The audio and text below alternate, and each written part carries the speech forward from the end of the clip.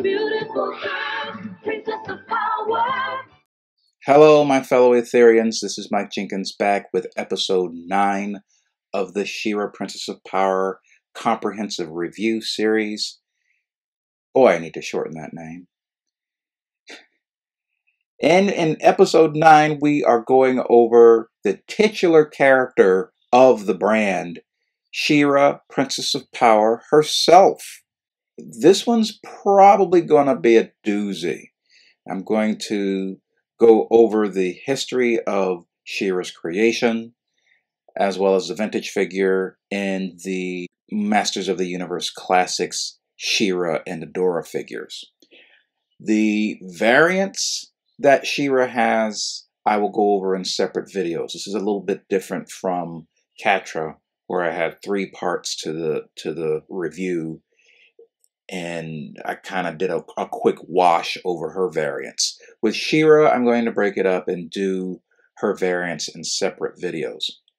I have Adora here with She-Ra because in the original vintage release of the She-Ra figure, Adora and She-Ra were actually the same figure. So some people might know that, some people might not know that, but Adora did indeed get released in the vintage toy line, just not as she appeared on the cartoon series. So let's get into this. We're going to start from the beginning. The beginning of the She-Ra character arguably started as early as 1979, according to some accounts from various individuals who contributed to the creation of She-Ra. Mattel had actually started working on an action fashion doll line as early as 1979. This is according to interviews and research that Jim Tallstar did on the He-Man.org site. That action fashion doll line was never taken to retail. It was never developed far enough to actually get picked up and become a successful toy line or a toy line period. So the girls department at Mattel had worked on an action fashion doll concept even before Masters of the Universe had come into being. But that concept just didn't take off and was eventually shelved, as many concepts do come and go in toy development. So Masters of the Universe comes out onto the shelves in 1982. It becomes a sleeper success and ramblings start amongst members of the boys department that perhaps He-Man needs a female counterpart. Roger Sweet accounted in his book Mastering the Universe, He-Man and the Rise and Fall of a $1 billion Idea. He accounted in that book how he had come up with an idea in 1980 of developing a family for He-Man. So like a wife and He-Man kids, and similar to the concept of Captain Marvel, who went on to have Mary Marvel and Captain Marvel Jr. and several other Marvel members of his little group there. The idea was passed on to He-Man. He should have this type of evolution as well. That really didn't get pushed or chased after. Roger Sweet came up with the idea, but he really didn't push it. Mark Taylor as well apparently came up with an idea about a female He-Man, but really didn't push it. Lou Scheimer had talked about doing a female version of He-Man to empower girls, but he really wasn't in a position to make it happen. So again, in Roger Sweet's book, he accounts how 38% of Masters of the Universe sales was to girls. Teela was the breakout success, or a breakout success in the toy line, and was selling remarkably well. And once the numbers came in for Masters of the Universe, between the 82 line and 83 line, it became pretty clear that girls, 38% of them, were part of the consumer base for Masters of the Universe. So this was all the evidence Mattel needed. Mark Ellis, director of Boys Toys marketing, pushed the idea for a female action figure line. The idea was to create a flanker line that would boost sales for both He-Man and Barbie's toy sales. In Jim Tolstar's interview with Chris McAdam, it's revealed that Princess of Power was not started in the girls' department, as many people would believe or suspect. The new business concept group took on the duties of doing preliminary designs for this female He-Man in her castle. Susanna Rosenthal was the head of New Business Concepts, which was a separate Blue Sky design team. It seems that it was here that Justine Dancer worked on design concepts for Barbie, and sequentially, the toys that would become Princess of Power. Justine Dancer, who had worked at Kenner previously to Mattel, she actually worked at Kenner after a stint at Mattel and worked on things like the Care Bears, and eventually ended up back at Mattel. And because of her work at Kenner on concepts for the Superpowers line, Superpowers was actually looking to do some spin-off lines for Wonder Woman and even Lois Lane, and Justine Dancer had worked on concepts for that. So she had a portfolio for powerful female action figure oriented concepts. So when it came time to design and develop a female action figure toy line that would be spun off from He-Man, Justine Dancer was the right person to go to. She designed She-Ra, Crystal Castle, a preliminary of Angela and Glimmer. She developed Bow and Cowl, Catra, Castaspella, and Swiftwind. Her partner Jennifer Kiernan created Double Trouble and Frosta. These characters would represent the first wave of Princess of Power. Kiernan also finalized Angela and feminized her a little more than what she was. Justine Dancer worked on several designs that started with a Teela concept. This was likely intentional, according to Dancer, because it was Teela that sparked this new line of toys. And initial plans were centered around sharing parts, similar to what we got with Teela and Evelyn. The figure evolved into more of a bird Valkyrie theme, apparently due to Dancer's favor of eagles. Dancer's second design of the female He-Man was closer to the final toy. There were many designs going back and forth between Mattel and Filmation. Like many Masters of the Universe characters before them, Princess of Power characters typically continued evolving beyond designs locked in by Filmation. This is due to audience testing and design production logistics. And so once the decision was made to focus the Princess of Power line on being a Barbie flanker line, not a boys or unisex line, the designs were all feminized by Chris McAdams and others in the girls department. This happened after character designs were locked in for the cartoon, never to be changed for the reasons of cost and time measures. Since the female He-Man and the Evil Horde were being developed at the same time, it made sense to tie them together in their introduction on the cartoon series. The Evil Horde developed or came into being from a separate pool of designers in the boys department. And, they were going to be released in 1985, and there was just the question of how were they going to be released. With the advent of this new female He-Man, the idea came together that, we've got this female He-Man, and we've got the Evil Horde. They both have to be introduced in 1985. It seems to be that they're either part of Masters of the Universe or directly related to Masters of the Universe, so let's make them one thing. This is the reason why the evil horde is inseparable from Princess of Power. You can't take the evil horde out of She-Ra's origin. Even in the mini comics, or the toyline continuity, which does a lot of work to separate itself from Masters of the Universe, the first mini comic cannot avoid acknowledging that Hordak abducted Princess Adora and took her to Etheria. That's the only time Hordak appears in the toy continuity, but that happens to be She-Ra's origin.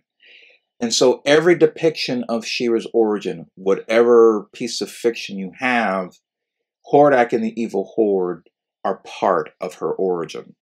This plan to intertwine the Evil Horde with the female He-Man concept seemed a logical evolution for a line that would act as an extension of Masters of the Universe. This line was also planned to help refresh and boost sales for both He-Man and Barbie. Filmation worked out the introduction of the female He-Man in the Evil Horde, having the design and animation team collaborating very closely with Mattel on character designs, and having Filmation's Larry DiTillio create the world of Etheria, along with the Star Wars-influenced Horde Empire versus Great Rebellion dynamic. DiTillio was the one that named She-Ra. The name She-Ra came into place after names like Hera or Hera and She-Ra were rejected. DiTillio wrote the Princess of Power series Bible, along with the origin story Secret of the Sword. He also created a number of characters exclusive to the show, like Shadow Weaver and Scorpia. Meanwhile, Judy Shackelford, a Mattel exec and vice president of Girls Toy Marketing, took the female action figure concepts with the ideology that the girls department knew best how to design for girls. Based on initial scopes shown in a presentation, it seems the consensus was that the figures were too masculine and rugged, despite plans for the line being created in the likeness of Teela, which was sculpted hair, battle weapons, and sculpted outfits. Initially, it looks like the line would have been pushed towards boys and girls, similar to the tone of the cartoon. However, Barbie traditionalism rejected this female action figure toy line, particularly with Shackelford's stance. She turned the line over to Jill Barad, Girls Toy Marketing Director. Sequentially, Janice Varney, Director of Worldwide Fashion Dolls, merged the girls department's previously failed action fashion doll concept with this new Masters of the Universe spinoff, thus creating the Princess of Power toy line as it came to be known. As part of feminizing the line, features like rooted hair and stylable hair, removable and exchangeable clothing, and soft and glittery color palettes were made core features of the Princess of Power toy line. According to Tallstar's interviews, Kathy Larson, the product manager, coined the name Adora, She-Ra's alter ego. She wanted to name her Dorian, after her daughter. Presumably, a name that was a female turn on Adam was desired, and so Adora became the compromise. Larson would also be instrumental in creating the mini-comics and the Golden Books. The She-Ra action fashion doll had an ability that took advantage of the fashion features of the line. Unlike her brother, who had to have his two personas represented by two toys, Adora and She-Ra were one figure with two different fashions. Depending on the media, Adora is the figure with all of the accessories removed. In the mini-comics, this concept changed a few times. Early on, Adora and She-Ra wore the same attire. The only difference was how she wore the tiara. The full-faced pose was Adora, The upside-down masked pose was She-Ra. Later, Adora wore everything but the tiara, and She-Ra's tiara looked more like the cartoon version. For a while, She-Ra shared the masked, unmasked feature with her nemesis Catra, but because the cartoon and presumably audience testing didn't favor the feature, it was dropped. Unfortunately, a cartoon-accurate version of Adora was never produced. Perhaps Mattel saw no need to make an Adora figure since she was technically already in the line. Also, Mattel would have to pay royalties for characters designed by Filmation, so they held out on that for as long as possible. The sorceress endured the same dilemma, getting a cartoon-accurate toy very late in the line, most likely due to demand. But technically, the sorceress already had a figure in the line in the form of Cobra Armor Teela. Being the titular character of Princess of Power, She-Ra and Adora appeared in all media. That's the cartoons, comics, the magazines, the books, etc. She was even designed for the 1987 motion picture by William Stout, but due to budget and time, she did not appear. Here is vintage She-Ra and Adora. When you buy the figure, it's one figure.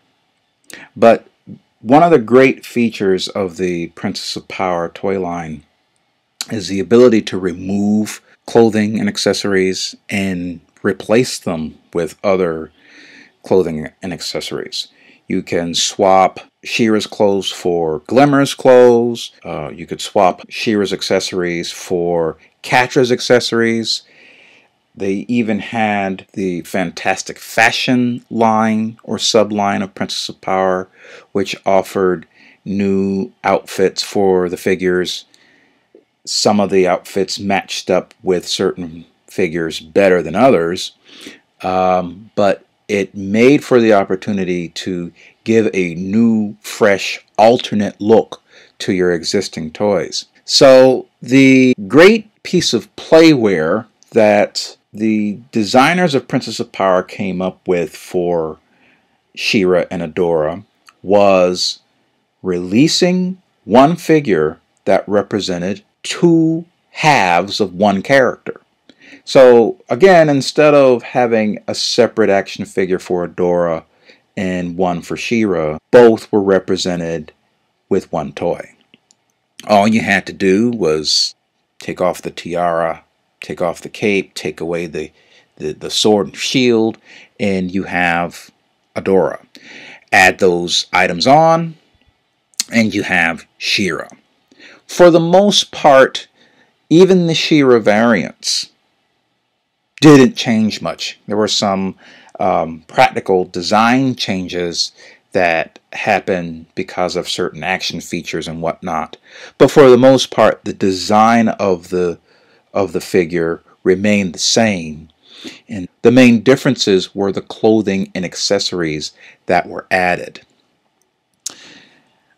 I'm going to work with Adora here, and she has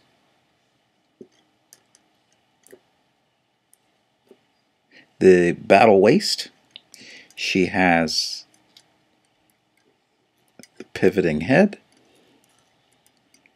and she has articulation in the arms and articulation in the legs.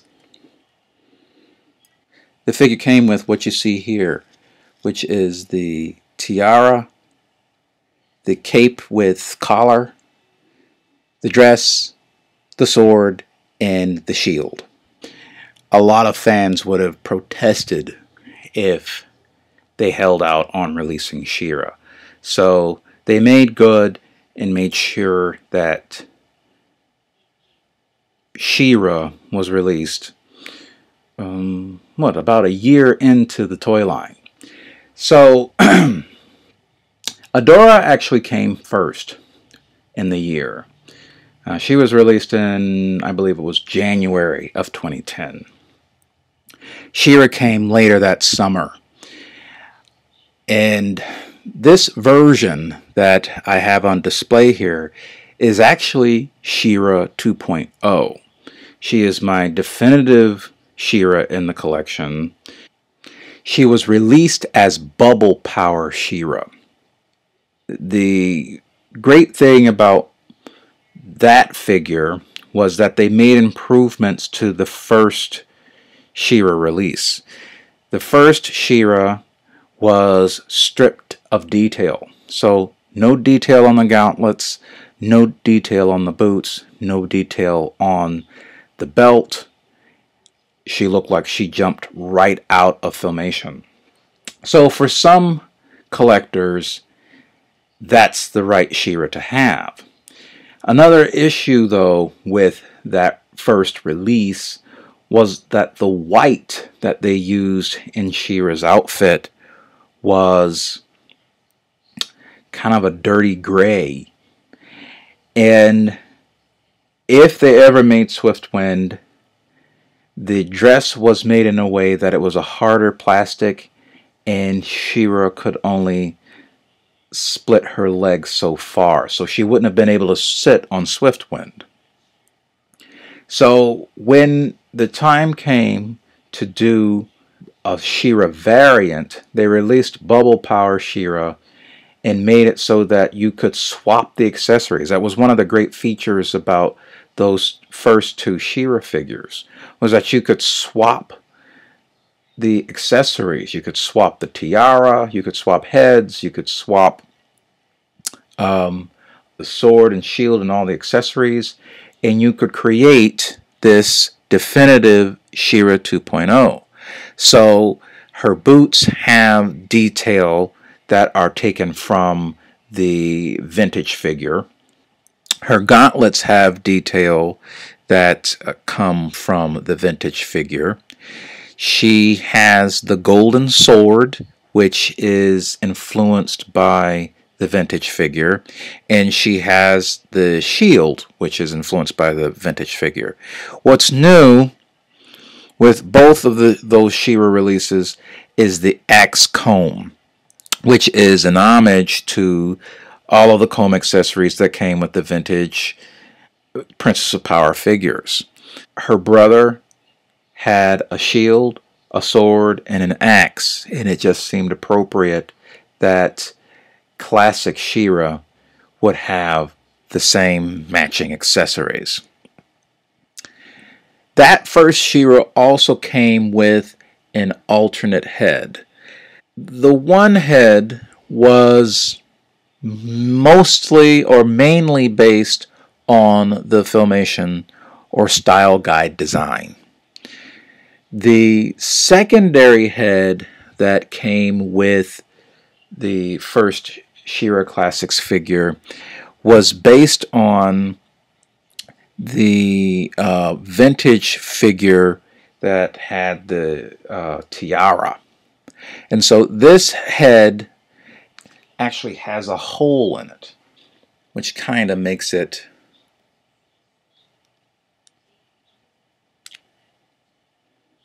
a bit inferior for some collectors.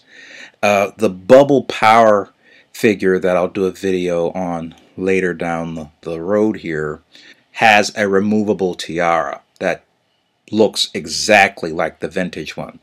This one, the Four Horsemen, I think we're trying to make this tiara more practical, more battle ready. Some people refer to the vintage tiara as a dog collar, and so it's possible, I suspect, that the Four Horsemen may have thought that the original vintage tiara was just too much, so they tried to trim it down. But for some reason it just doesn't work. It just doesn't capture that vintage feel. I applaud the Four Horsemen for what they were trying to go for, but it just doesn't have that vintage feel. So that's why with Bubble Power She-Ra, they made sure to match that tiara spot on. But this tiara does have the same ability of swapping around and giving you either version of masked or unmasked, which is a feature that some collectors like, some collectors ignore. Classics Adora was released early on in 2010 of the Classics line. And she is taken right from the style guide, right from the Filmation cartoon design. She has the shorter hair. She has the outfit that she wore in the Evil Horde and Great Rebellion.